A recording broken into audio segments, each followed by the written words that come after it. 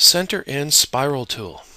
A center and spiral tool is when we want to create a spiral staircase that does not spin 360 degrees. It spins less than that. To do this, we're going to go up to the Architecture tab. We're going to go over to the Circulation panel.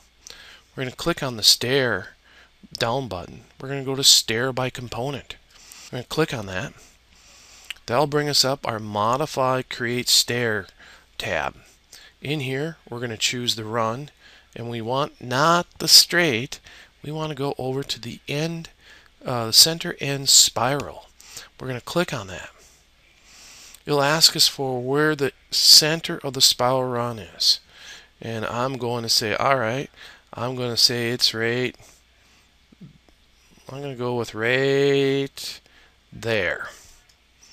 Okay, and then it'll ask us the spiral run radius. And I will pick a radius then. I'll say, okay, there we go, 3'8". And then it says drag the spiral run. Now, whether we're going this way or we're going this way. And so I'm going to go around and say, all right, I'm going to spin it around to like so. And I'll pick. And it built a partial spiral stairs. To come up here to the mode, I need to finish the edit mode. And it's calculating.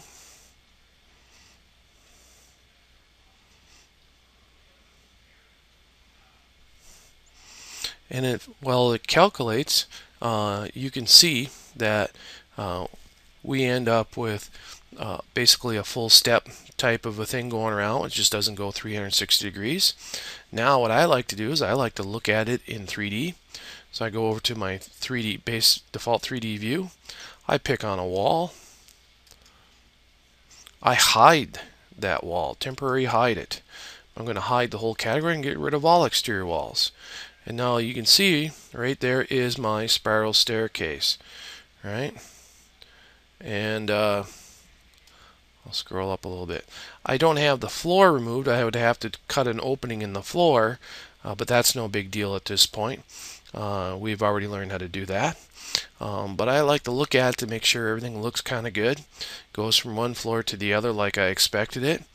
And you know, it's coming up and popping up right there on that second floor. So I like that. I can come back down into my reset hide, and I can reset the temporary hide, put the walls back on. I can go back to my first floor plan, and there's my partial center and spiral tool, creating a less than 360 degree spiral staircase.